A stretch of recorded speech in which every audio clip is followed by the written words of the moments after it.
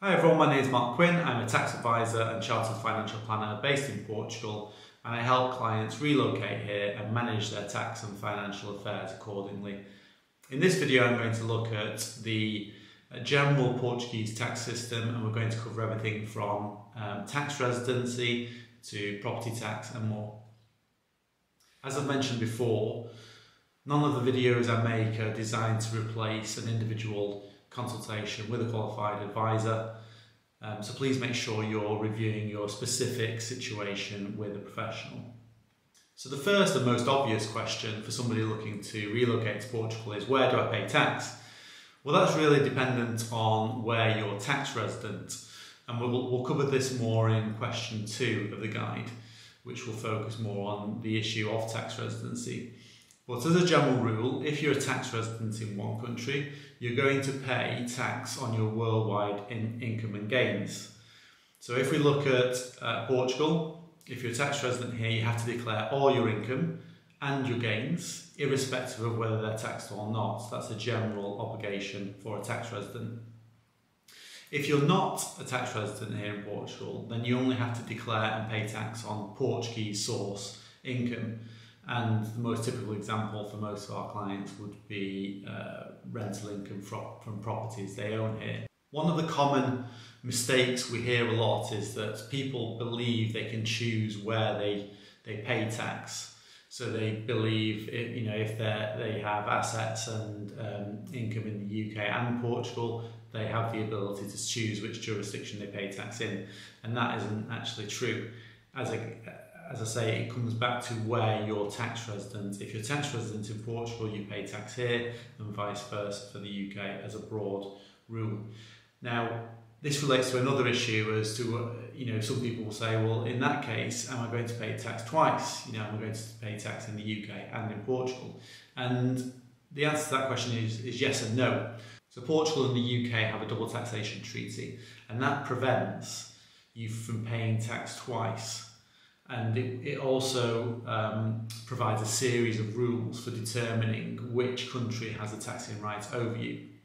Also, it's unaffected by Brexit. So the UK-Portugal Double Taxation Treaty actually predates the existence of the EU. So it's dated 1968 or 69, I can never remember which, but a long time before the formation of the EU. And so the tax position for UK nationals moving to Portugal is the same. It isn't affected in any way by Brexit. Also, under the treaty, it is possible to be tax resident in theory in 2 countries. So we'll cover this on question 2, but as a broad concept, a lot of countries have a 182-day rule. So if you're in the country for more than 182 days, you can be considered a tax resident in that country. And Portugal has that as one of its definitions of tax residency. But if you think about the UK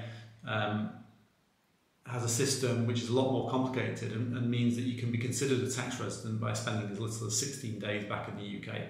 So if you spent, for example, 17 days back in the UK and more than 6 months in Portugal, you could be considered a tax resident in theory under both countries' tax rules. Now, again, this is where the double taxation treaty saves you, because the treaty considers a series of steps that you can look through. It's called the tiebreaker clauses, whereby one country will win the taxing right over you. So again, you're not going to pay tax twice. You'll simply end up paying tax in the jurisdiction which has the highest tax rate. Another point to note on the DT treaty is that it doesn't cover inheritance tax. Now, inheritance tax from a Portuguese standpoint is quite simple because there is none. It was abolished in 2003. But if you're a UK domicile, which broadly means if you originate from the UK, then you're still going to have a UK inheritance tax liability, even if you leave the UK and never return to the UK shores. Now, that is a complicated area. I am going to do a more detailed video on that at some point in the future. But you really do need to take individual advice on inheritance tax, especially in light of the fact, as I say, there's no double taxation treaty covering IHT issues. So how do you know if you're a Portuguese tax resident? Well, as I said under question 1, the general rule for many countries, and Portugal includes this definition of tax residency, is if you're here more than 182 days of the year, then you can be considered a tax resident. Now, to get more specific, the Portuguese tax rule is actually exceeding 182 days in any rolling 12-month period. So it's not actually a calendar year assessment that you're making. It's every 12-month period you have to look back over.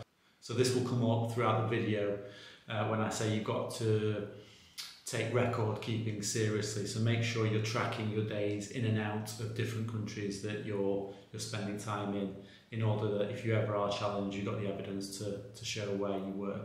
The other definition of tax residency in Portugal is even if you don't necessarily meet the 182-day criterion, you can be considered a tax resident here if your main home is here. So if your main or permanent residence is here, you could be considered a tax resident here even if you're spending fewer than 6 months in the country. Generally, you're considered a tax resident from the first day of arrival in Portugal, and Portugal allows by default what we call split year treatment, which is a contrast to the UK. So a split year means that you can be considered a tax resident from day 1, even if you haven't acquired sufficient time in the country, and that's automatic under Portuguese tax rules. The UK is a bit more complicated. You can use split year treatment from a UK perspective, but there are specific rules on when you're allowed to use that split year basis. So if you're arriving in Portugal as a tax resident here, how do you know if you're still a tax resident elsewhere under their rules? Now, most of our clients are coming from a UK background, so we'll focus on that in this video. And the UK has particularly challenging rules on tax residency. It's not as simple as the Portuguese tax system, and it means that even if you've left the UK, you can still be dragged back into the UK tax net unless you cap your time back in the UK to a certain number of days. And that number of days isn't, it's not one figure. So many people come to us believing it's a 90-day rule. So as long as you're not in the UK more than 90 days, you can't be considered a tax resident there. In fact, it can be far fewer than 90 days. As I said previously in this video, it can be as little as 16 days. It can be 16, 45, 90, 120 or 182 days. And how it works is that it's based on your families and your individual position. There's no set rule for each person. It's related to how many ties and connections you have to the UK. And this is all governed in a piece of legislation called the Statutory Residence Test 2013. It's quite complicated. I think it's about 60 pages of legislation, over 100 pages of HMRC guidance notes. And it's so detailed that it's out with the scope of this video. But we do guide individuals through this residency test, making sure you have a clear understanding of where your liabilities belong and how to escape the UK tax net. So if you do want an individual review of your position, just let us know. If you have links to other countries, so for example Spain and France, they have the concept of economic and financial interest, which can tie you back into tax residency in those two countries. And Spain also has a clause whereby even if your family are there, you could still be considered a tax resident there, even if you're not spending a lot of time there, by the fact that your family and or your main business interests, for example, are there. So it's very nuanced, and as I say, make sure you take individual advice. So when and how do you complete a Portuguese tax return? Well, the tax year in Portugal runs from January to December, and the tax return is filed generally in the spring the following year. So for this year, 2024, you would file a tax return spring 2025, and the tax liability is paid in generally July. All residents of Portugal, including non-habitual residents, which we'll cover in the next question, are obligated to complete a tax return irrespective of whether your income and your gains actually cause a tax issue. So even if you don't have any tax to pay, you still have to submit a tax return. If you're a non-resident, on the other hand, you only have to declare your Portuguese sourced income, for example, rental income occurring from properties based inside of Portugal. Portugal also allows you to submit joint tax returns. So if you're married, or even if you've been living together as unmarried couples for, I believe it's more than 2 years, you can form a joint tax return together. And that can be advantageous because you can use each other's allowances. So for example, if one partner doesn't have any income or has income lower than the other partner, it could be advantageous to submit it on a joint basis. But equally, you can choose to elect a single tax return basis if you prefer. Something we're asked a lot is, how will tax authorities know where my income and gains are coming from? Well, tax authorities are becoming very smart and also much more interconnected than they were in the past. And part of this is as a result of the OECD's Common Reporting Standard.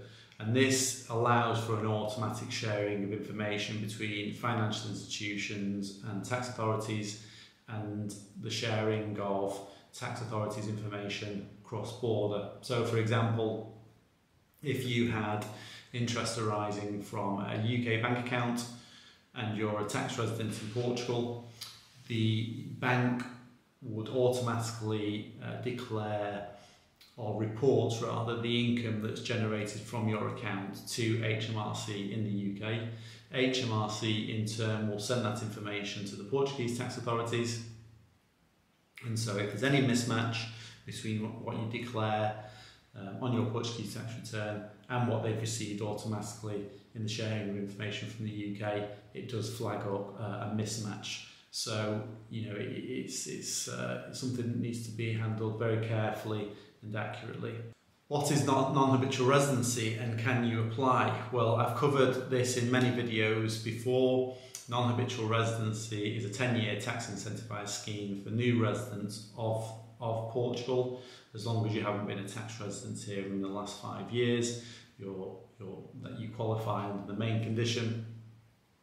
And it does allow you a period of 10 years to plan your affairs, to structure yourself that you're going to be paying little or no tax here. The main benefits of NHR are tax-free foreign source income and gains as a general rule, the ability to take pension income at a flat rate of 10%, and also qualify for high valued activities on any employment and self-employment income. So you're only paying a flat 20% rate of tax compared to the standard tax bands, which go as high as 48% here. So quite an attractive regime if you can qualify for it. As I've also said in other videos, 2024 is a transitional year because in October 2023 the government actually announced the closure of the NHR regime. Now, as a concession, it did grant some exceptions so that certain individuals can still qualify during 2024 for membership of the NHR regime. I've done a separate video on this, so just look through my channel for details of that. But at the same time, the government also introduced another version of the non-habitual residence regime. It doesn't really have a name as such yet, so we're calling it NHR 2.0 for simplicity. But that could also offer you the ability to, again, create a 10-year window where you're structured effectively.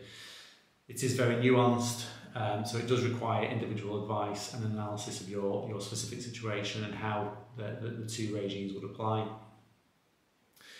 If you don't qualify for either of those regimes, you can still live here tax efficiently. I mean, it very much depends on how you're generating your income and gains, but Portugal can still be a fantastic place to live. And I'll cover the standard Portuguese tax rates a bit later on in this guide. So if you don't qualify for any special tax incentive regime, what are the standard rates of tax that you're going to be paying? Well, as a general rule, most income falls into the progressive tax bands that you're probably familiar with from the UK context. So in other words, the higher your income is, the more tax you pay. So if you sit into this band, you'll pay a lower rate of tax than if you sit into the higher tax bands. So it's a progressive tax system. I'll put a table below in the description so you can see the income tax bands at different levels. If we're thinking about interest and dividends, it's generally quite simple. It's a flat 28% tax, unless it's coming from blacklisted jurisdictions, in which case it could be 35% tax. So the main blacklisted jurisdictions you'll know from a UK context are the Channel Islands, so Jersey, Guernsey, and also Isle of Man and Gibraltar. They're the key blacklisted jurisdictions that we see most clients coming from the UK have exposure to. There is also a standard zero rate threshold of €4,104 that each person can use, but it can only be used to offset against employment and pension income. So if you have interest or dividends, it can't be used to offset against those two income sources. So if you're working in Portugal, where do you pay tax and social security? This is one of the most confusing areas of tax and social security, because what we see a lot of is people may be working here, but they might be working for a UK company with, for example, US clients, and it all gets a bit confusing in the minds of most people. But really it's quite simple, because again, coming back to the double taxation treaty, the treaty guides you as to where you should be paying tax. So for employees, the rule is that you pay tax in the jurisdiction you perform the work. So let's take an example. If you're working as a salesperson or whatever for a UK company, but your duties are performed behind a Portuguese desk all year, then it doesn't matter where the employer is based, that they're in the UK, or in fact that you could be paid in sterling to your UK bank account. Because you're a tax resident here in Portugal, and because the work is performed in Portugal, then your obligation is to pay tax to the Portuguese tax authorities and social security. If, however, you are employed but you perform some of the work in the UK, so for example, you perform 3 months of the work in the UK on UK soil and the remaining 9 months here in Portugal, then the position is that you pay tax on 9/12 of the income in Portugal, because that was the work performed on Portuguese soil, and conversely 3 months or 3/12 of your annual income will be taxed in the UK. So how it works from a PAYE perspective is that because you're not working in the UK anymore, your employer should pay you gross, so they shouldn't be deducting any tax at source, and your as I say, your obligation on 100% of your earnings is reportable and taxed in Portugal. Self-employed people have a slightly different basis for tax. So unlike employees, whereby they pay tax in the jurisdiction they perform their work, for self-employed people, the double taxation treaty says that you pay tax in the country that you're tax resident. So if you're a tax resident in Portugal, your tax and social security liabilities belong to Portugal solely. For self-employed people, they also have the ability to actually report their income on 2 different bases. One is the conventional method that you're probably used to in the UK. So you prepare a set of accounts as a self-employed person, you look at your gross profit, deduct your expenses and pay tax on your net profit. And you can do that in Portugal too. But there's also what's called a simplified reporting regime, which, as the name says, makes things a lot simpler, because you don't actually have to prepare annual accounts. What you're doing is you're submitting a return, and the government sets out set percentages that you may declare depending on your type of role. And these are called coefficients. So the standard starting point is that as a self-employed person, you're deemed to have 25% of your income as expenses. So if you earn 100,000, you're actually declaring 75,000. and 25,000 is deemed to be expenses. That's a standard self-employed coefficient, but there are others as low as 15%. So in that case, 85% of your income would be deemed to be your expenses, and only 15% actually taxable. So it can work out in very tax efficiently, but it really depends on the type of role you do, and it needs to be analysed by an accountant. Social security aspects you also have to consider. Again, it's similar to how it works in the UK. So if you're employed, you have a liability to pay social security, again, to the Portuguese tax authorities, and your employer also has a duty to pay Portuguese social security contributions. And for self-employed people, again, standard basis, similar to what you already know from the UK context. It's also worth highlighting that if you're a director of a company and you're running the company, but you're doing it from a Portuguese desk, you need to be careful about what we call exporting the company. So even though you may be working or running a UK company, if the direction and the control of the company is done from Portuguese soil, it could actually be seen from a tax point of view that the UK company is actually a Portuguese company from a tax point of view. Because from a corporation tax point of view, a company is based where it's directed and controlled from. So just be careful you don't fall into any holes in that respect. How is bank interest taxed? Well, as I said before, interest, very simple, 28% flat rate of tax, unless it's coming from a blacklisted jurisdiction, in which case it's 35% tax.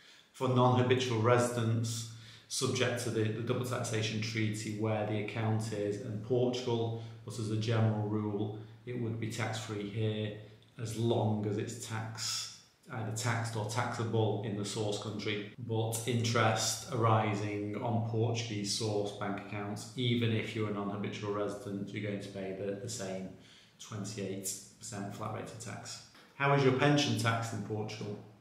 Well, this is quite a confusing area because there's somewhat of a mismatch between what we, from a UK context, would regard as a pension and what the Portuguese government considers a pension scheme. So you have to be quite careful around pension planning in particular and the tax rates that you're likely to face.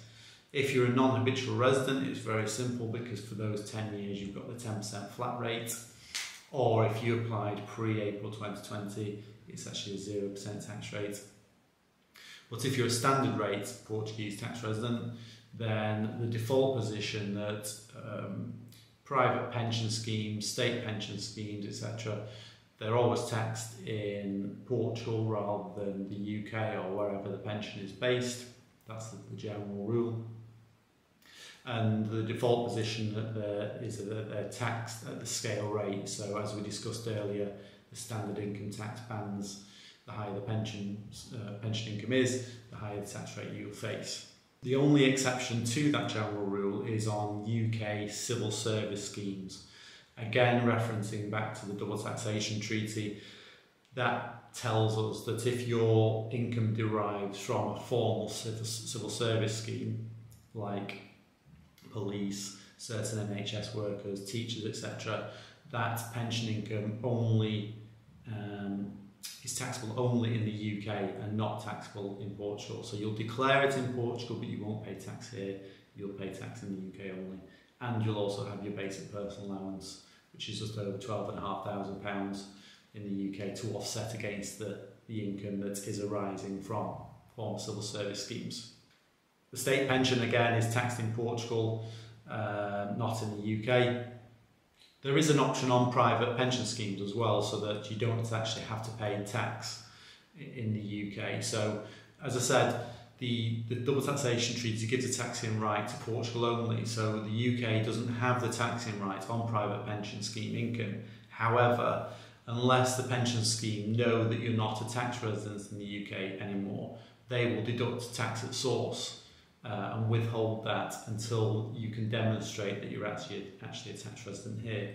And there's a specific process that you have to go through in order to do that, and that's by by completing what's called a DT individual form.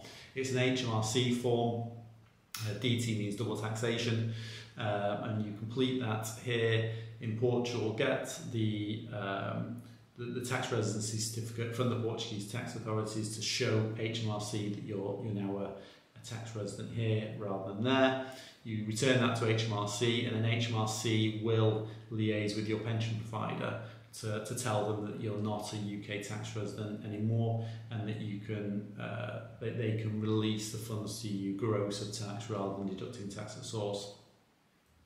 But you do have to take a small amount of income in order to trigger that process. So not only do you have to complete the DT individual process, but you also have to trigger a small income payment in order for that process to be reconciled. Taking your tax-free cash from your pension scheme, again, this is an area that causes some confusion with clients, because from a UK context, we know that we're able to take 25% of our pension fund as a tax-free lump sum. It's now called a pension commencement lump sum. However, that's a tax incentive that the UK government gives to UK tax residents. Now, if you're no longer a UK tax resident, you're not able to take advantage of that concession, unfortunately. So if you take the income, or take the tax-free cash rather, whilst you're on Portuguese soil and you're a Portuguese tax resident, you're going to pay tax on that. So that comes back to making sure you have a roadmap and a series of dates and times in mind where you're doing different things along the journey, making sure you're taking the tax-free cash as a general planning point before you leave the UK, and then income only when you're here in Portugal. However, I stress that that's a general planning point, because that's kind of been, that type of planning has been upended by the abolition of the NHR regime, because under NHR you generally take the tax-free cash before you left the UK and take the income when you arrive in Portugal, because you'd have a lower income tax rate on your pension income. Now that needs a much more careful analysis, because the income tax in the UK may be more advantageous to utilise prior to departure. So again, it always comes back to making sure you have an individual analysis of your situation. How is investment income taxed? Well, the most common sources of investment income we see our clients have are dividends from unit trusts or directly held shares or investment trusts. This is quite simple. It's a flat 28% tax rate, unless those dividends, again, arise from a blacklisted jurisdiction, in which case they're 35%.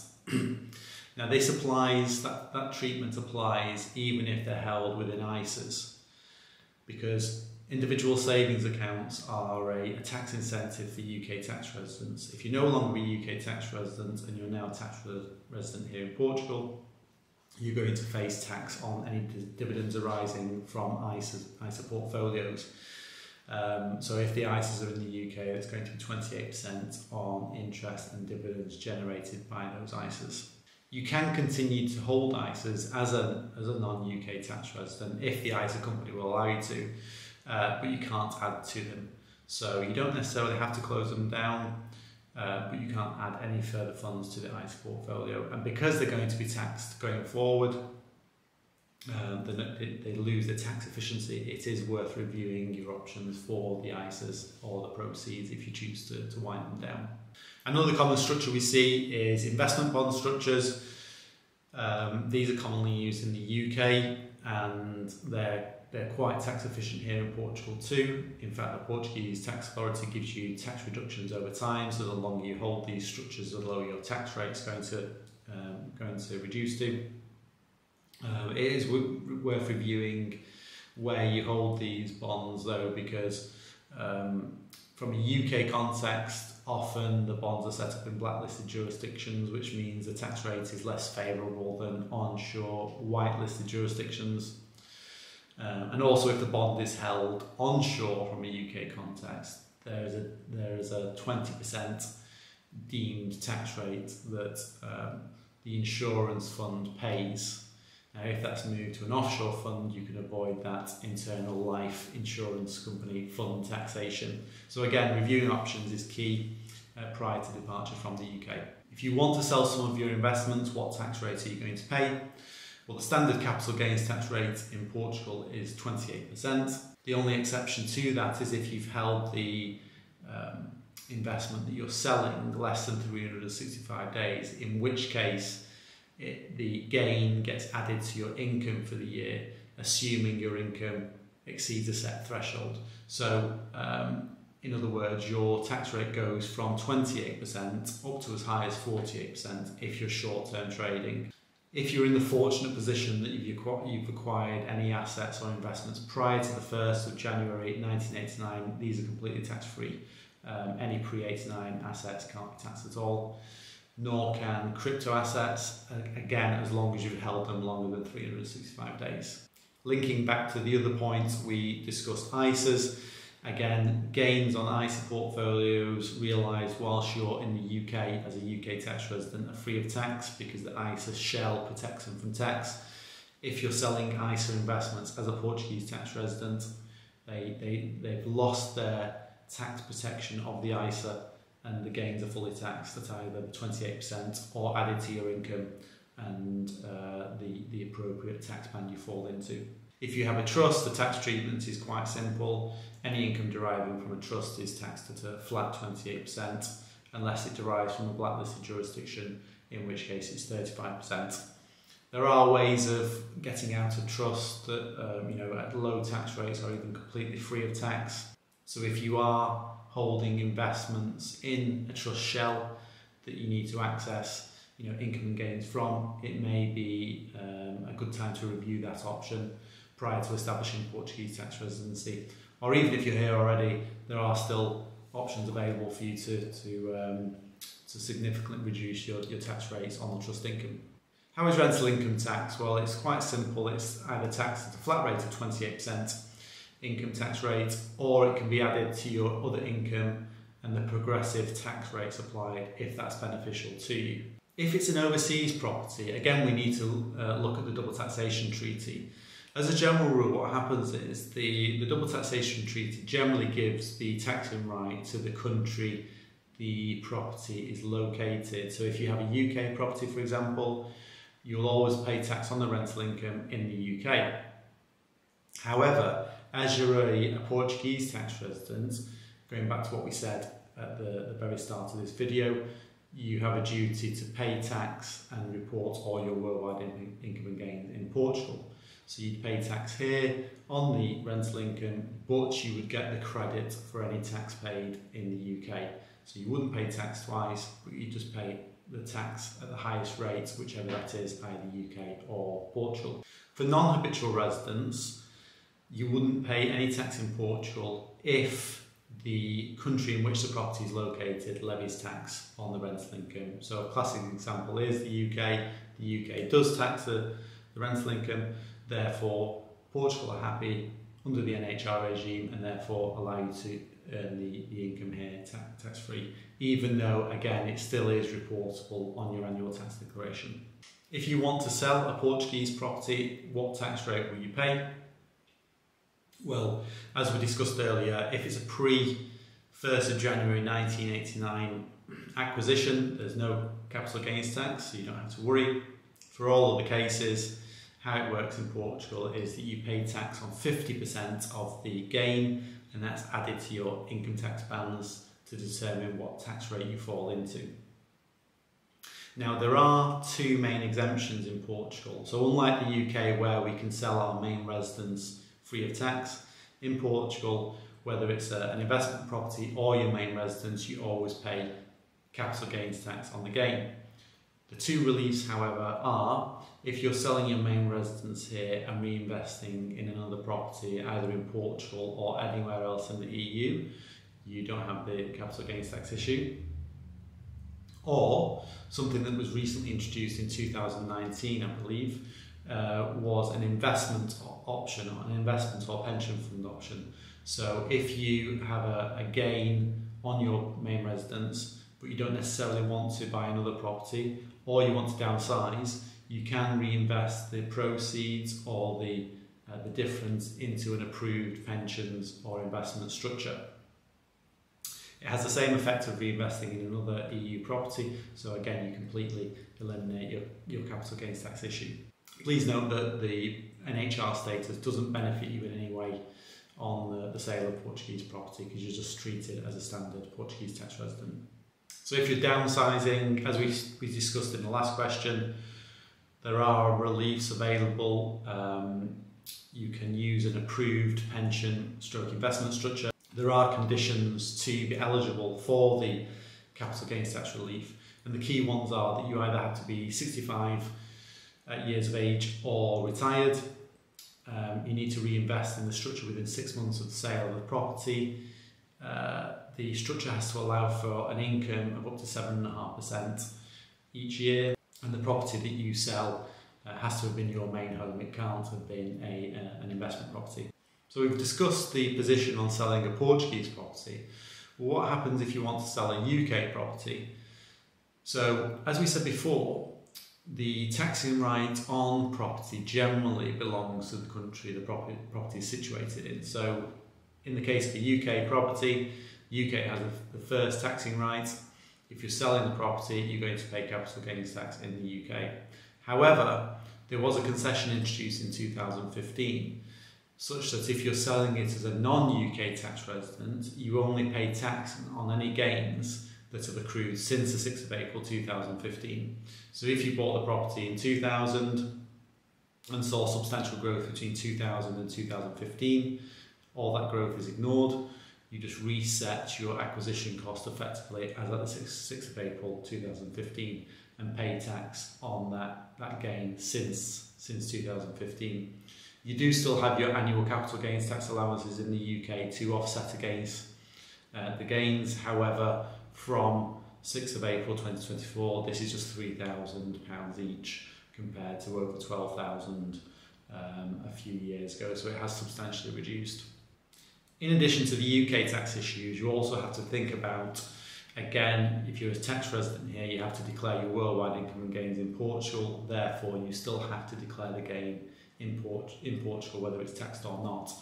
Now, if you're a non-habitual resident, it will be tax-free, going back to the principle that if it's taxed somewhere else, it's tax-free here under the NHR regime.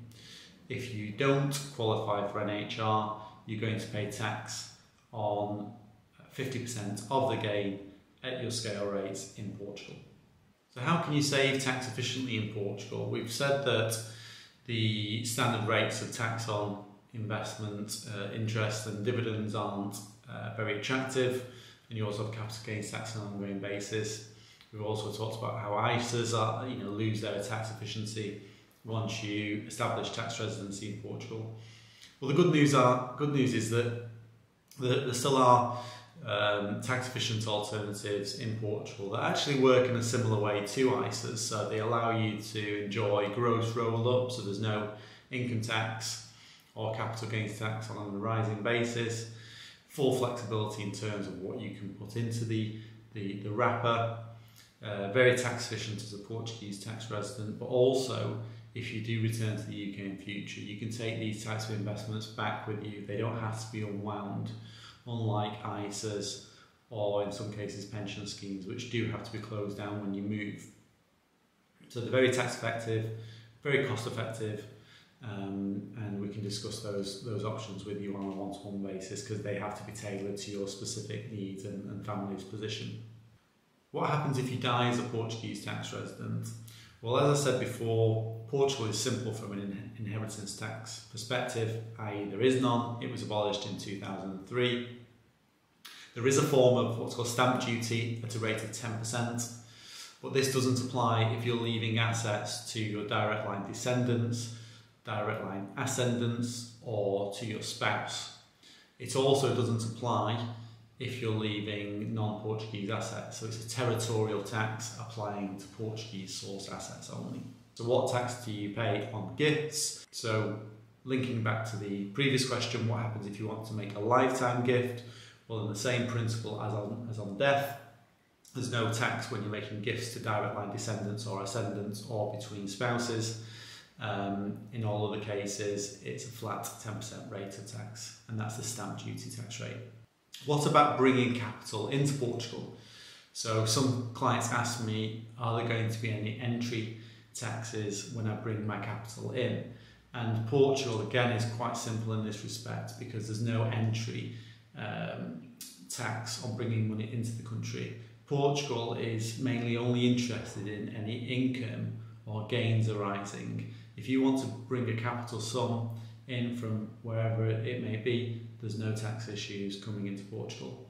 If you leave Portugal in the future, are there going to be any tax issues associated with your departure? Well, again, good news, there's no exit tax from a Portuguese standpoint.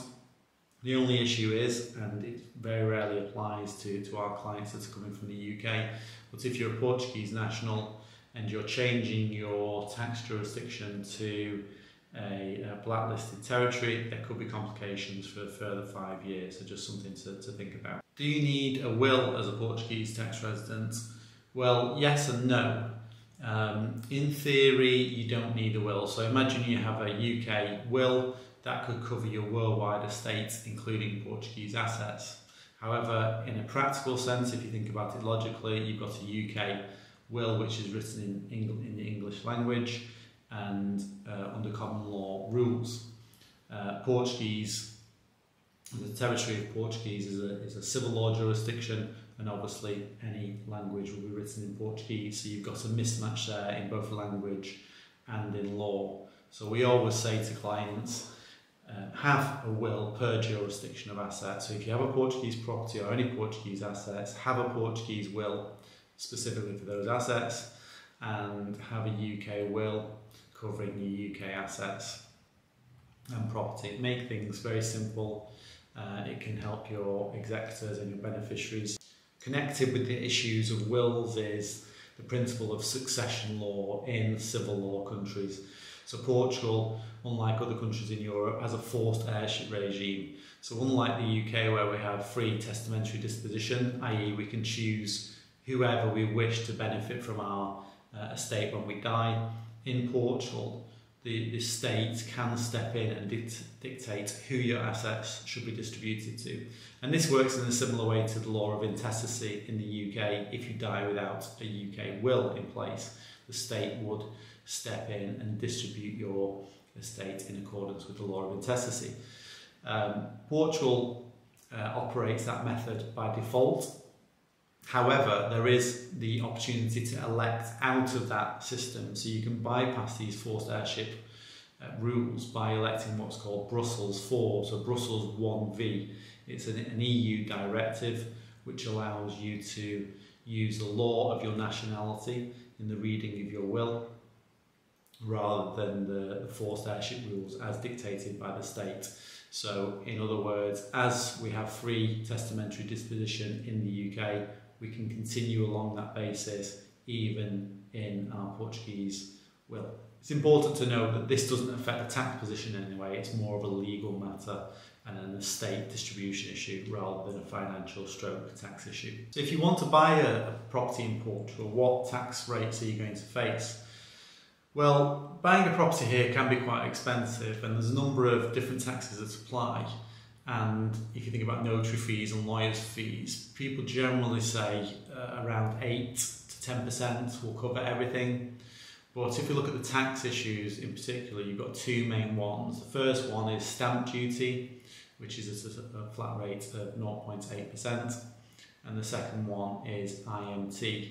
And the IMT rate varies according to what type of property it is, whether it's going to be used as a main home or not, whereabouts it is, if it's held within a company structure or not, and also the value. So there's a number of different factors that apply, but the rates start at, looking at the scale, the rates start at 0 for very low value properties, all the way up to 7.5%. If we're looking at ongoing tax issues as a property owner in Portugal, the key one is IMI, which is an annual tax that you pay on your property, and that's the equivalent to council tax in the UK.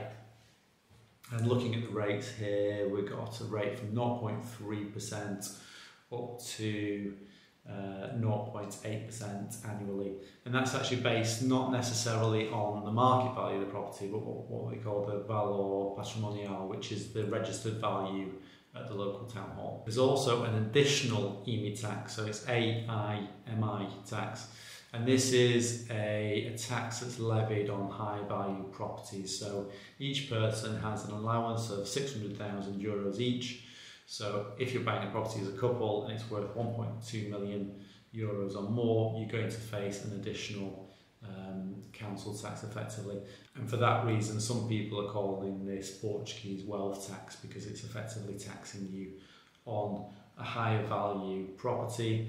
A bit misleading, because it's not really taxing you on your wealth as such, it's directed specifically towards the value of the property. So I hope you found this video useful. If you did, please like and subscribe to the channel. Also, please feel free to suggest other topics for future videos, because I'm doing these videos to hopefully provide some value to you and help you. So please feel free to reach out. Thank you.